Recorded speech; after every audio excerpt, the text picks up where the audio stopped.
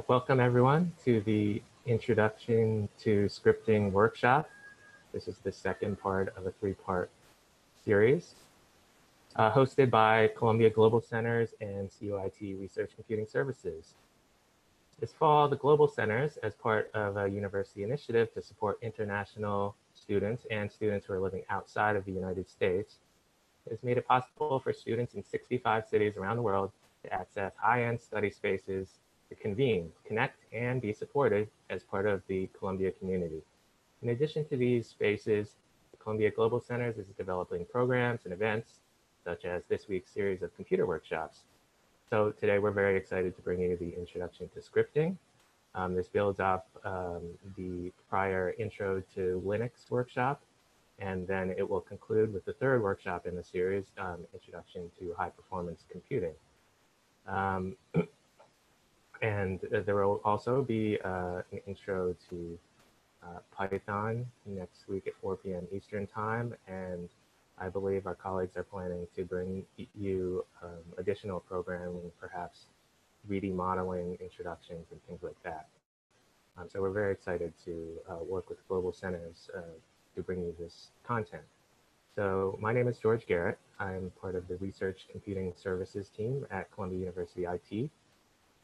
I'll be working with my colleagues, Ksenia Radeva, who will be instructing today, and Michael Weisner, who will be fielding the questions and answers. And we are part of the team that helps support research computing at Columbia University.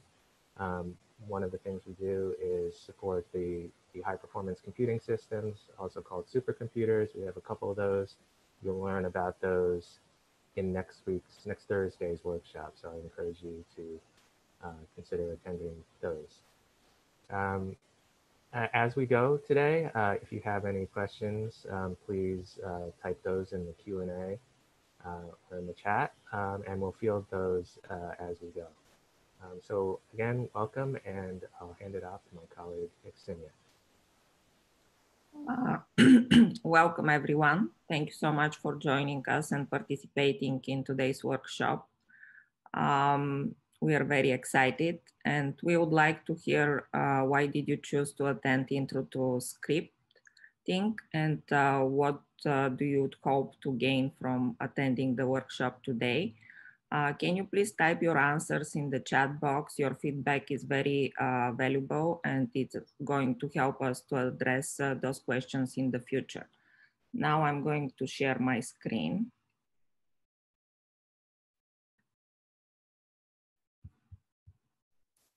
Also, just for those looking at the chat, there's a couple links there that we'll be referencing during the workshop today. Okay, I hope everybody can see my slides now. And this is part 2 of a series of research computing workshops. And this is Introduction to Shell Scripting. And you can reach us at rcs@columbia.edu if you have any further questions. And slides from this workshop will be sent afterwards to everybody. And what is shell scripting? A file with shell commands. And why use scripts? Shell scripting is very useful in creating your own commands. It is helpful in automating some tasks of the day-to-day life. And here we have some scripting resources that you can use in the future if you are interested. How Linux works, and some tutorials, and there are more here. For today's workshop, we are going to use again QNX system. This is what we used for the first workshop, Intro to Shell. And the system is qnix.columbia.edu, and the user is your uni, Columbia Uni. For Windows users, you need to download, and I hope that everybody has PuTTY and execute it from the desktop. And for Mac users, you need to use the terminal. You need to type terminal and just click on the icon, and you'll get this window that I have on my left side. And for Mac users, you're going to use the terminal, and we are going to use SSH and then your uni at unixcolumbia.edu. This is how we are going to log in on QNX servers. And for Windows users, you need to open the GUI of PuTTY, and the host name is qnix.columbia.edu. And again, the username is your uni from Columbia. Now I'm going to SSH because I use Mac, and my uni is AR2667 at qnix.columbia. Yeah. And I'm going to use my Columbia password, which is associated with my uni.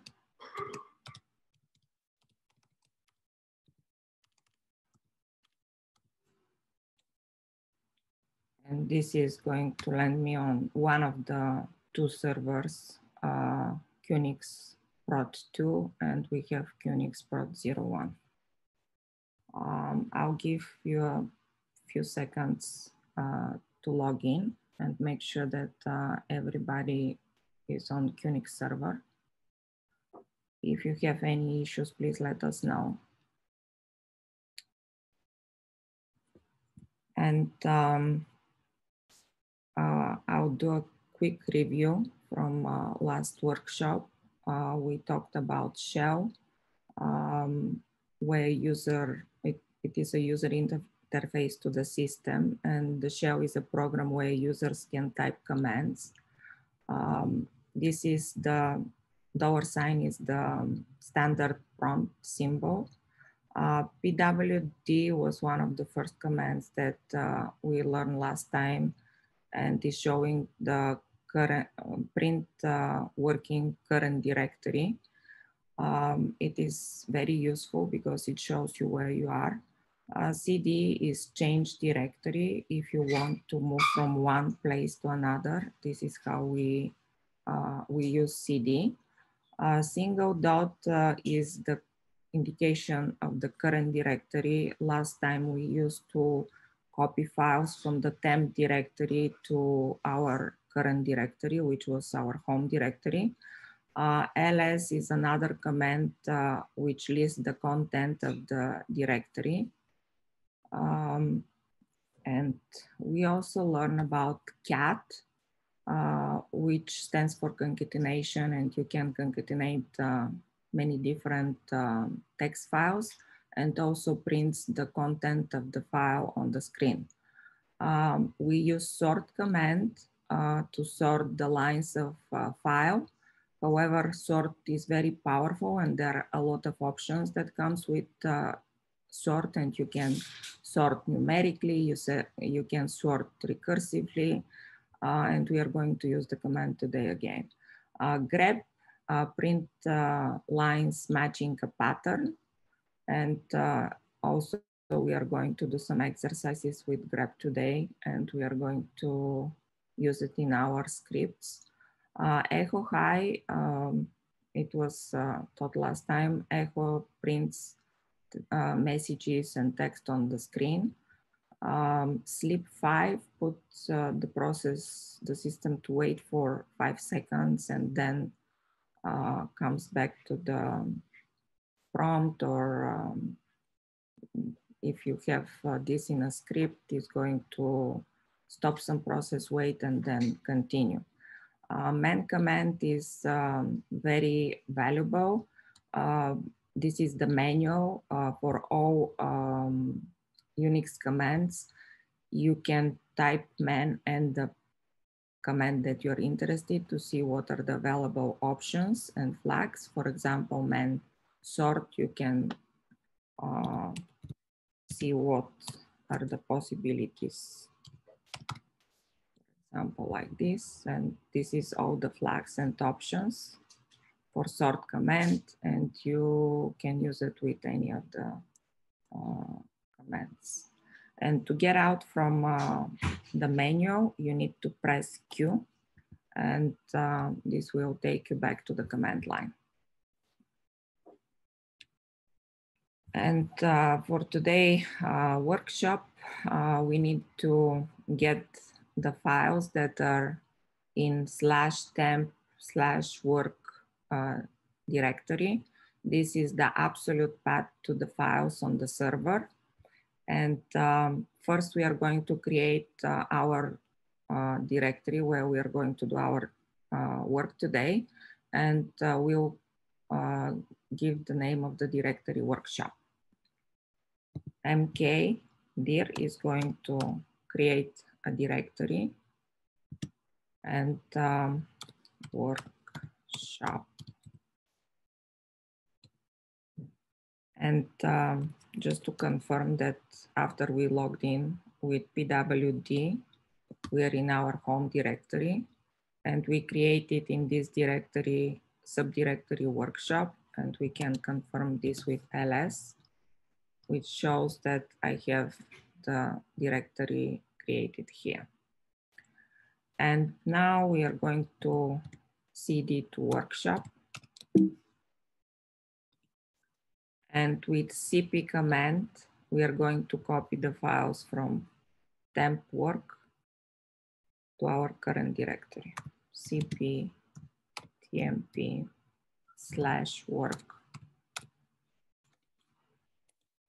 Don't forget the first slash, because this is the root directory and it's important.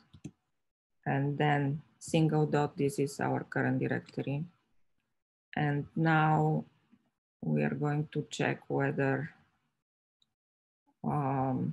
we got the files here with ls -l is going to show that we got 4 files, alice.txt, if, read your mind, and wcount. If you have any issues, please let us know. I would like everybody to be able to get the files in their workshop directory that is created in the home directory. And we are going to use some commands from word count. This is a hands-on guide demonstrate how the flexibility of the command line can help you become a more efficient and productive data scientist. It is a nice resource. And here's the information. And in the chat, we send the URL to the Gutenberg project, where there are a lot of text files, and they're very valuable data set. And I'm going to show you how to download plain text version using curl command. You need to type first curl and URL, and with redirection, the greater sign, you can save the text in a text file. And if I go to Gutenberg and click on any of the books and get the text file URL, this is the text file, I can copy the URL from here. And let's go back to the presentation. I copy the URL, and with the command curl,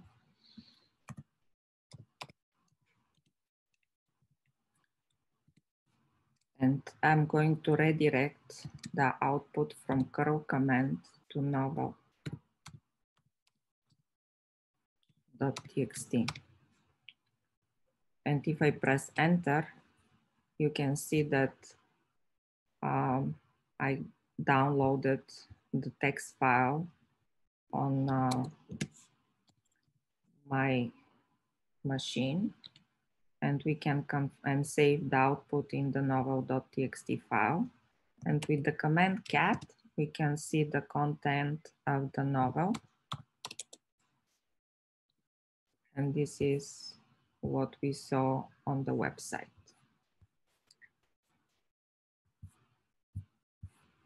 And this is just to show you how you can get different data sets that are available on the internet.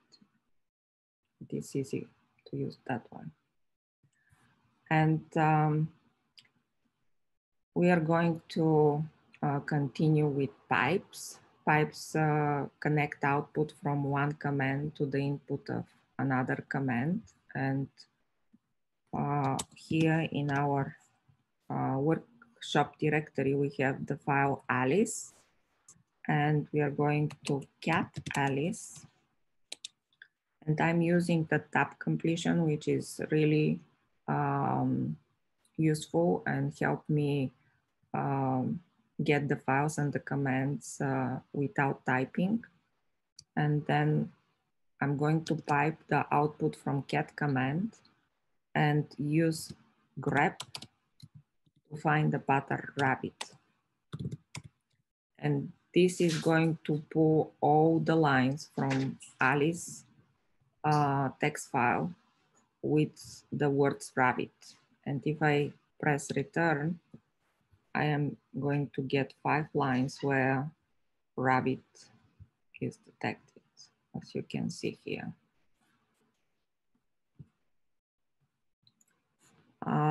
We can expand the pipes and connect with the pipe more commands. With the upper arrow, I'm going to invoke the last command that I executed, and I'm going to add pipe sort. And this is going to sort alphabetically the lines that have the pattern rabbit.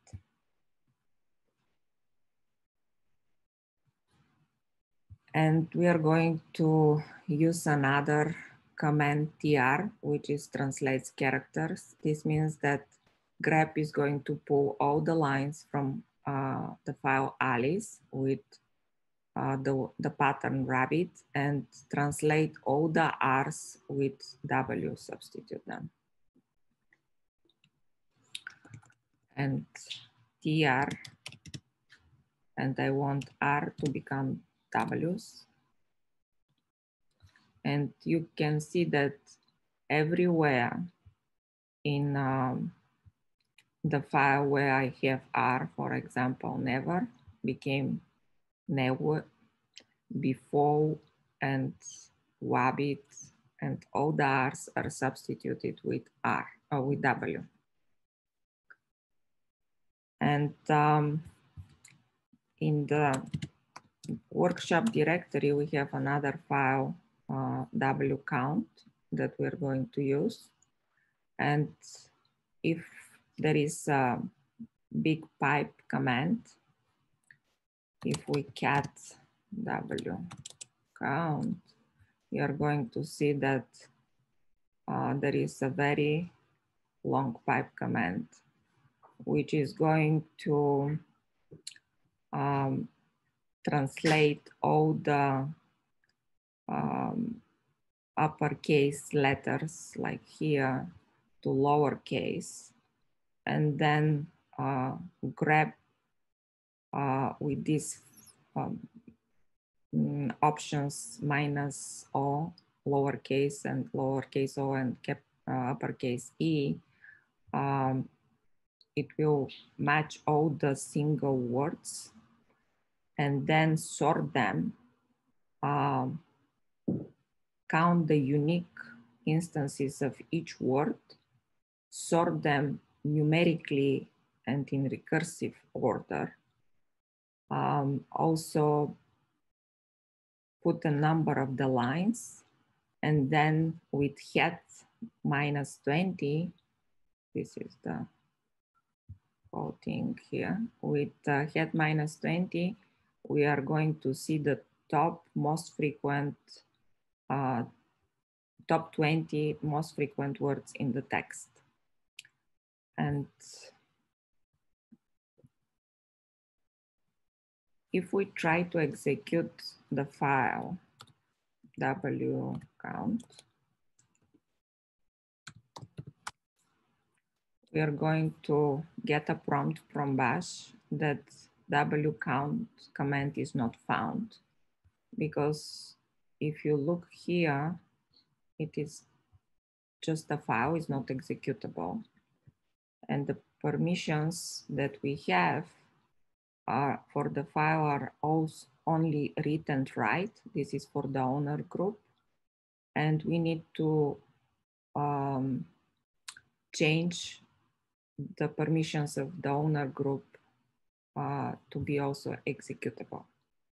And even if we try this /wcount,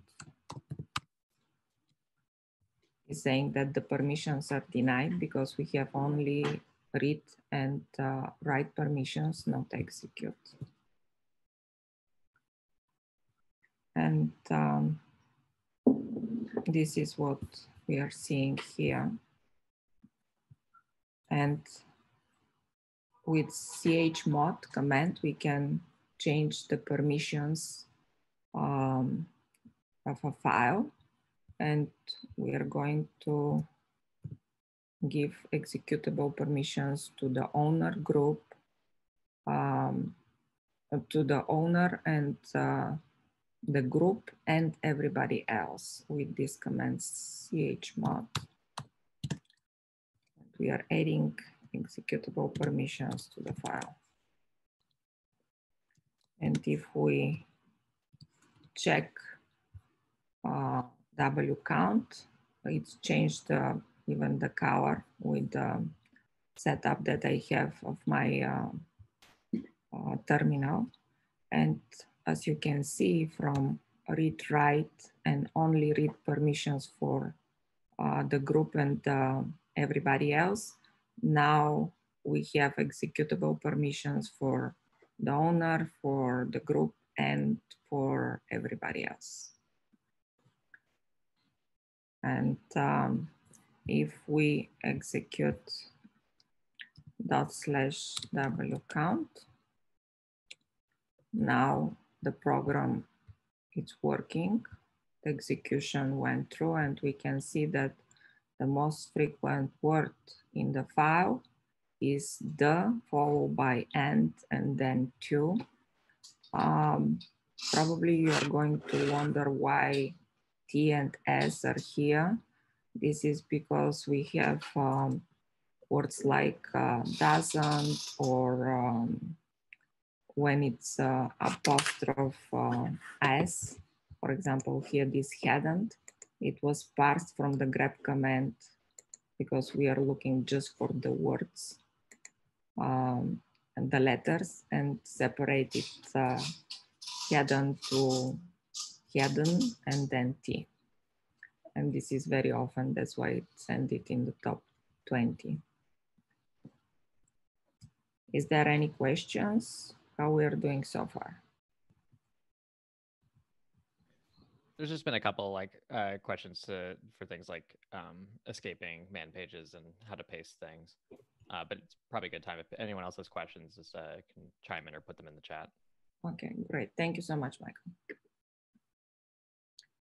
And with the command file, we can determine the type of the file. And if we type file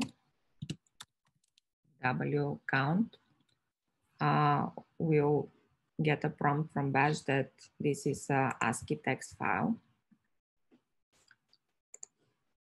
And we are going to use Nano editor for this workshop. Other options are VI and Tmax, and they need a little bit of learning curve. but they are very powerful. And Emacs is a little bit more complicated. But let's use nano commands. Are going to be found on the following cheat sheet, and the link to the cheat sheet is shared in the chat if you would like to take a look. And if we open wcount with nano,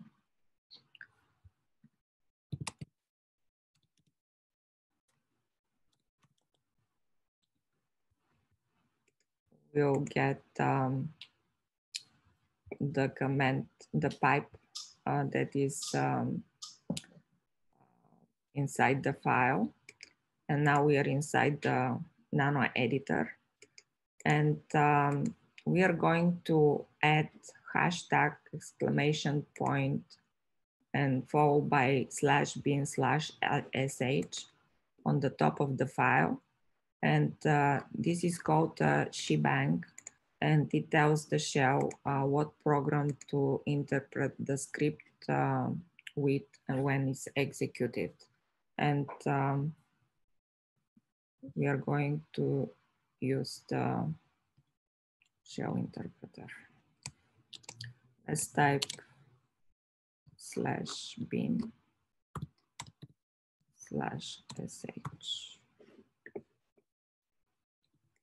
And to write, to save what the changes in the file, you need to do Control-O, and it's going to prompt you for the name of the file where the changes will be saved.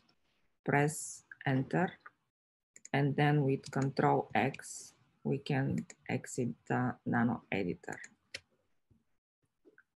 And let's execute the file again. And you can see that it still works, but this time it uses the bash interpreter. And this is the different types of interpreters for shell, bash, Perl, Python.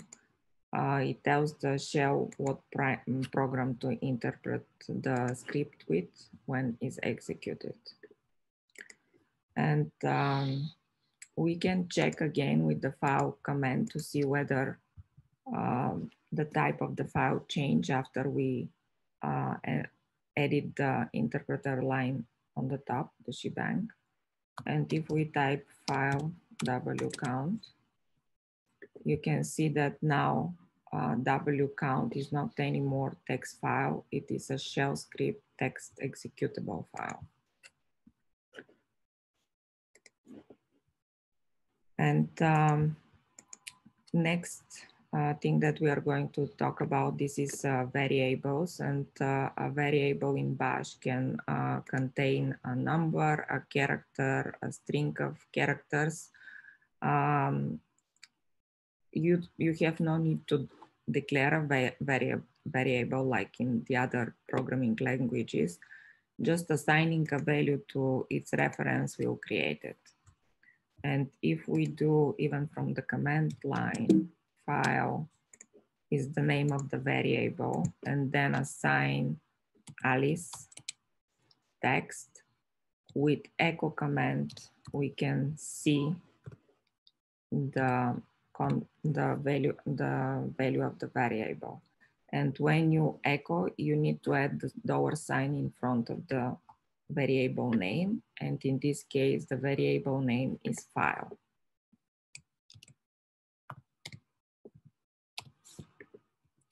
And you can see that the value of the variable file is Alice because we assign Alice to file.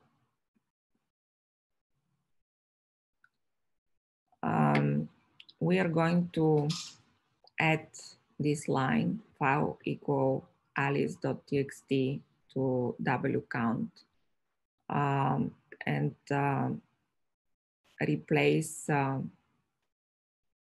cat Alice with cat and the variable. Let's open the file again. with Nano Editor.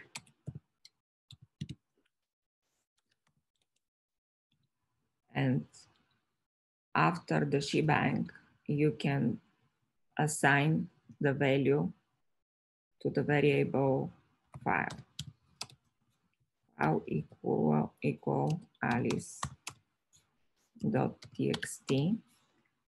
And instead of get Alice, we are going to use the variable file. And then I'm going to save the changes with Control-O. Control-O. Save the changes in W count, press enter. And then with Control-X, we are back to the command line. And this is the changes that we made in the file. We added the variable, and we are using the variable in the cat command. And if we execute W count, you can see that our little script still works. It's a good practice to put the variable name in double quotes because sometimes it's not a good practice, but the file name can contain space.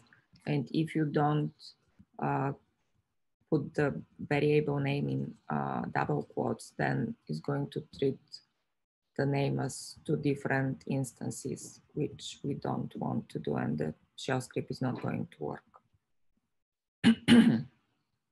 And now we are going to talk about the command line parameters. The programs can be executed with one or more parameters.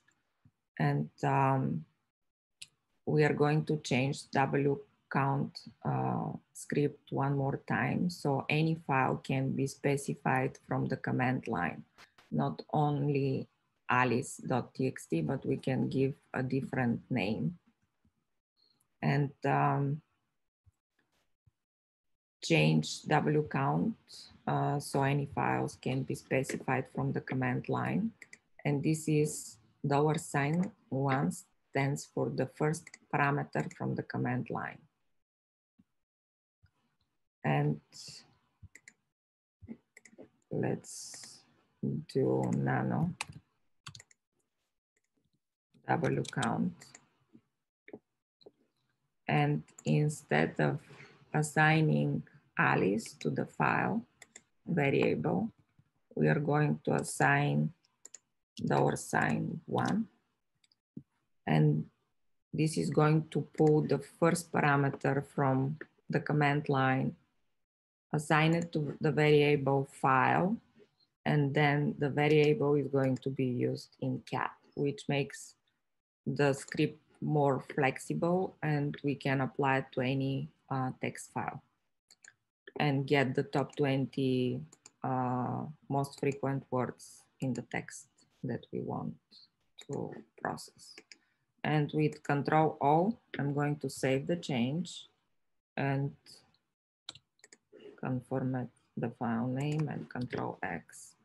And now I can execute W count, and we can do Alice, the first parameter here, and still get the same result.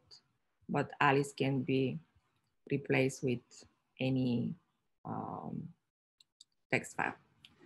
And we are going to create a new file named parameter with nano editor. We can type param, and this is going to create and open in nano empty file called param. And then we are going to put the shebang on the top to direct it on the file, the first line. On next line, we are going to echo $, save and make the executable and run it. And this is the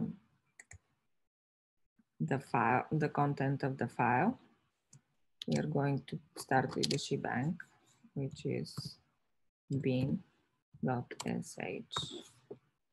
and then echo the first parameter. And I'm going to save this, Control O and Control X. And this is what is inside. And we can, if we need also to change the permissions, because if we take a look, it is slow today. What's going on the server? Okay, our little program is here, param, and we don't have executable permissions, and we are going to use change mod, add executable to all groups for the file param. And as you can see, the color changed to green, and we have all the executable permissions for all three groups. If we execute the file like this, we are not going to get anything on the screen because it's expecting to get the first parameter, and the first parameter is missing. We don't get anything. But if we run parameter with Alice, it's going to echo Alice on the screen. And if we give more than one parameter, for example, AA is the first parameter, BB is the second, and CC is the third one, we are going to get only the first because the program wants to echo the first parameter, and we get AA. And $sign hashtag is give you the number of parameters, how many parameters you have. And if we open nano parameters and we add echo $sign hash, this is going to echo the number of parameters that are on the command line after the script, and also echo the first parameter. Let's save this, Control O, Control X. And if we execute the last line, which is parameter AA, BB, CC with three different arguments on the line or parameters, we are going to get that we have three arguments, and the first argument is going to be print out.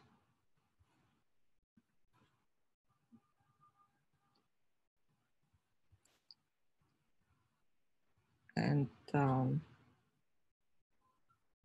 we already complete this exercise where Alice was substituted with, if you look at the content of W count, we substituted the Alice text with the parameter, the first parameter from the command line. And before we had Alice file equal to Alice, and we changed it to $1. And we already, another very useful command is if you type Control R, this is reverse research. And if I start to write the command, you can see that it pops W count Alice because I already executed this, and just pressing enter is going to execute the command. And it's useful when you already have some long commands and you want to go back to them with Control R, starting typing to type the beginning of the command that you want to execute, and you'll get this. And next thing that we are going to talk about is if statement. The if statement is the fundamental control statement that allows shell to make decisions and execute statements conditionally. If the statement, if the condition is true, then everything that is in the body of the if statement is going to be executed. If not, is not going to be executed. Again, it starts with IF and it's closed with FI. And this is the body of the if statement. There is conditions that needs to be evaluated. And if the conditions evaluated to true, then the statements in the body are executed. If not, is not going to get any actions. It is recommended to be very careful with the spaces between the brackets, where is the condition, because no space produces syntax error. It is very sensitive. And there are different types of conditions: standard comparison, extended comparison. The square brackets are for extended, and these brackets are used for mathematical comparison. And we are going to use the extended comparison in the example. For example, if we had a variable named count, this is how you can evaluate the condition with EQ stands for equals. Basically, this condition, it says if count equals 100, then do whatever is in the body of the if statement. If not, the if statement will be closed. And NE is not equal and GT is greater. Instead of the equal sign or exclamation point equal for not equal, this is the way how you compare things in the if statements. And for example, in the file that we had param, we can check what is the number of the parameters. And if it's not equal to 1, then we can write some statement and execute it. And for example, if it's not equal to 1, if we use not only Alice, but for example, more than one parameter, then the if statement will echo W count file and exit the system. And there is in the workshop directory another file, which is called if, and we can see the content of if.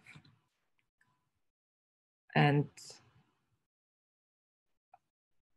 in order to be executable, we have to change the permissions of the file, because right now there is no executable. And let's do this. We change math plus X, and then the name of the file. Check. Now we have if with executable permissions. And if we execute the file if without parameters, this condition is not going to be satisfied. And it is going to be satisfied because 0 is not equal to 1. And that's why that statement inside is executed. If we use one parameter exactly, we're not going to get any echo on the screen because 1 is equal to 1 and this condition returns false and this keeps the F statement body. If we try to execute with more than 1, it's going to be also false. It is not equal to 1, which is going to return true, and we are going to get the same message.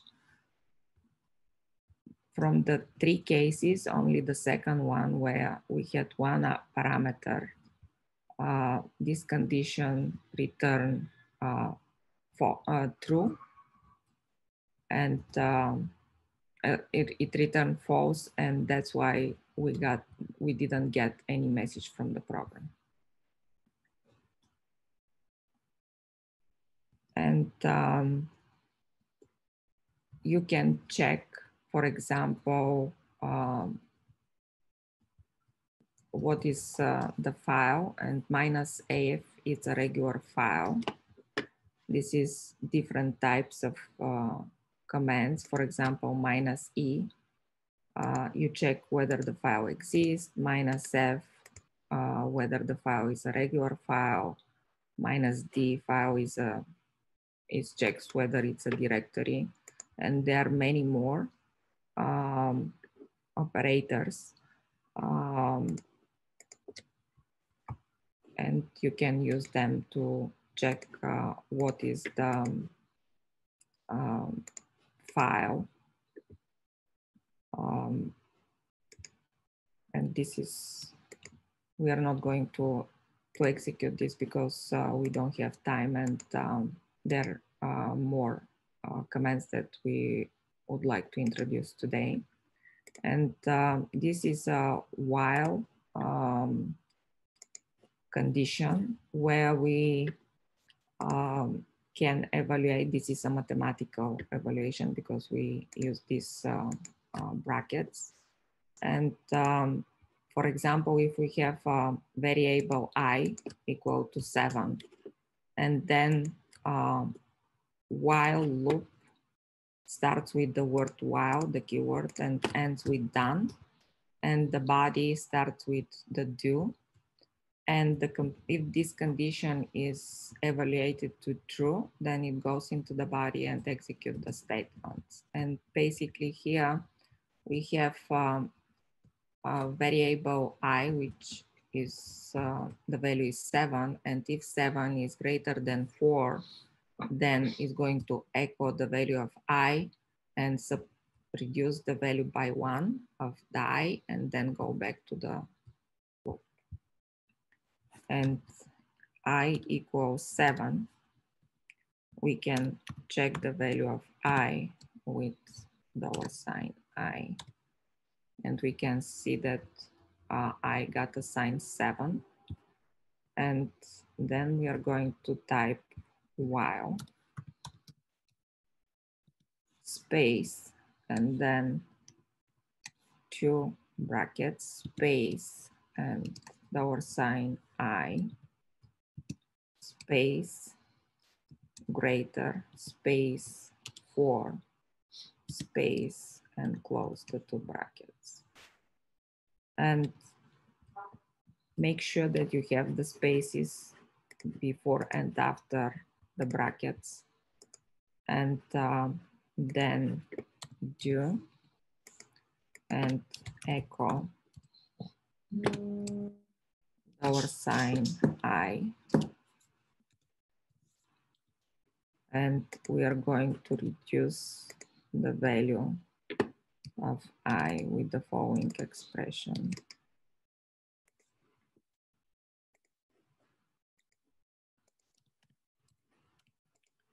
Expression space $sign I minus 1 and close the bracket and done. And you can see that the loop was executed 3 times because 7 is greater than 4, got into the body of the while loop, echo the value of I, reduce the value of I, which is becoming 6, and then go back and check 6 greater than 4, yes, and echo the value of I, which is 6, reduce the value one more time, it becomes 5, goes back to the loop, 5 is greater than 4, go and execute echo 5 and reduce the value of I to 4, go back and 4 greater than 4 returns false and you're out of the loop. And if we echo the value of I, you can see that the value is 4 now. And that's why this condition was returning false and the execution is stopped. And another loop is 4.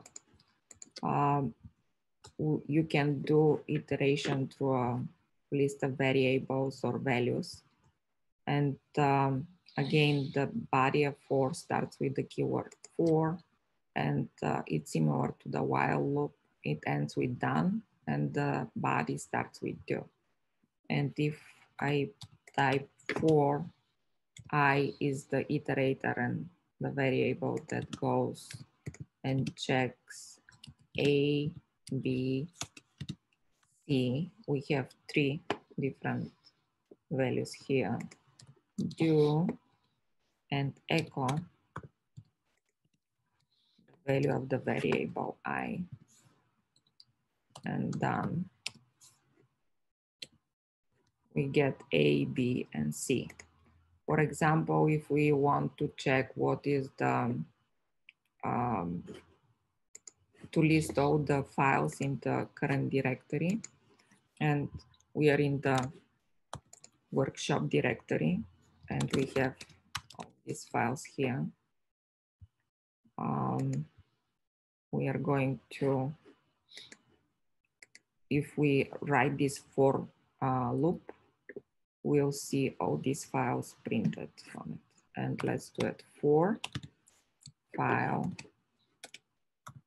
is the name of the variable or the iterator in, and this is how you assign the value to the list. ls of the variable and do, and ls the value of the file variable, and done. And you can see that we got Alice, Eve, novel.txt, param, read your mind, and W count.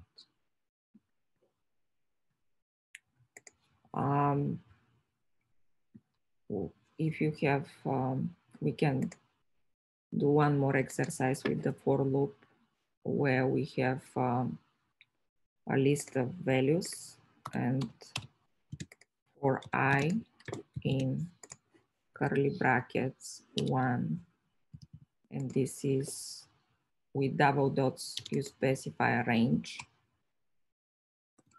and you close, and then do and echo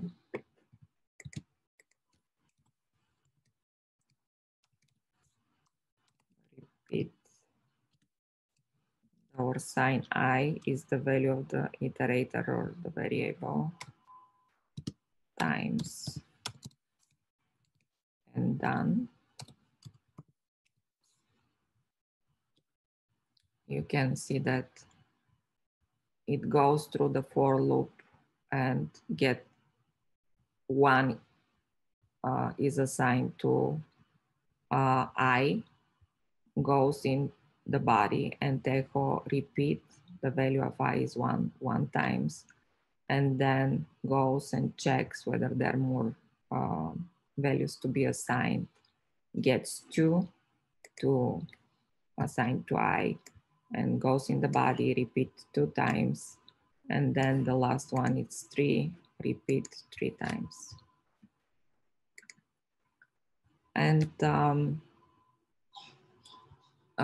when we write scripts and programs, it is very important to have comments because maybe we'll write the script and don't use it for a while.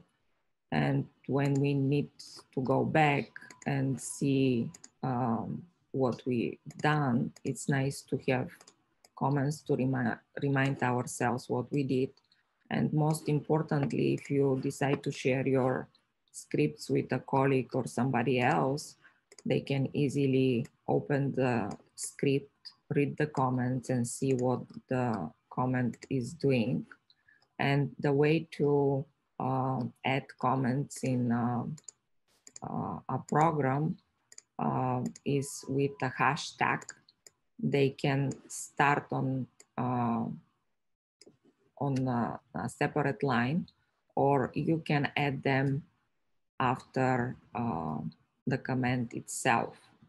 And if we open, for example, with Nano, the if statement, we can try, for example, we can do this.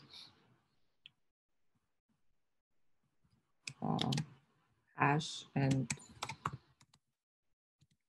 this is a comment, or try to add it after the echo command here.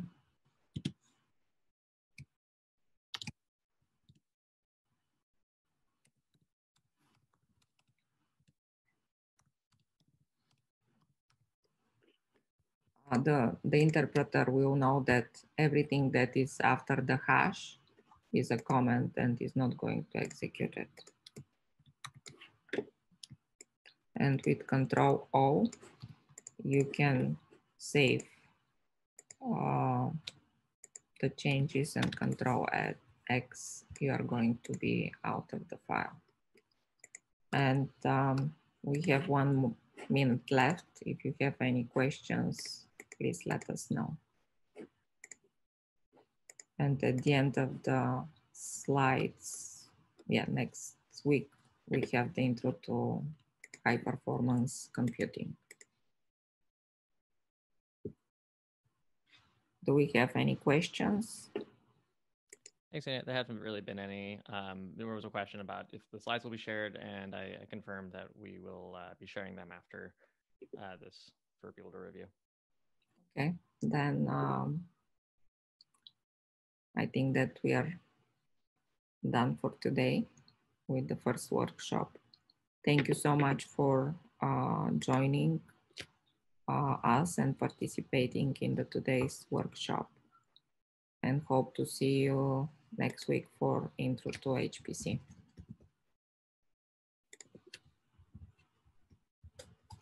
Thanks, Xenia. Thank you, Michael.